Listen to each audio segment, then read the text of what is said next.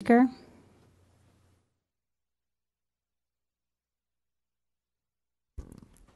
Excuse me, if I may, Ms. Flory, I just want to correct, you did not vote at the Vector Control Board meeting. I'm sorry, sir, this is a public hearing related to this specific item. Thank you, Mayor Fitzgerald. I wanted to ask that the council delay the vote on this and remove the 40-acre term from this item. There's a preschool on Harbor Boulevard that went up for sale because it went out of business. I guess they could make it go. And I guess it sold. It was owned by the Lutheran Church. And ironically, some of the homeowners in the adjoining parcels were approached to sell their property. You know, if the price is right, things move. What could ostensibly happen with the way this is written is if you could get enough people to sell their homes that are already zoned residential that would be eligible for residential development, you could take entire swaths of this community and bulldoze them and put up housing at the density levels that have been mentioned here tonight, and quite possibly they could be changed in the future.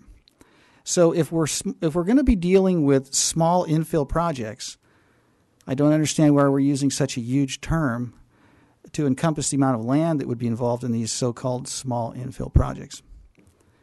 Now, I don't know how many times I've heard the word development in this room, but I have to tell you, since I started showing up here a couple of years ago, I don't hear anybody talking about the roads. I don't hear anybody talking about what we're going to do about the traffic synchronization failure that we have. But I hear a lot of talk about how we're going to keep building this place to kingdom come. And I don't understand why no one here wants to deal with these issues, because we don't have the money. Has it already been spent? I believe it has. I mean, the roads are terrible. I had a friend of mine come up. He lives in Anaheim. And by the way, I spent a lot of time driving around Orange County. I'm an insurance agent. And the roads in Fullerton, bar none, are the worst in Orange County. They really are. I mean, that's not a that's a fact. He come up to my house. He come up Raymond. He says, "Joe, that's the worst road I've ever driven on in my entire life," and I have to agree with him.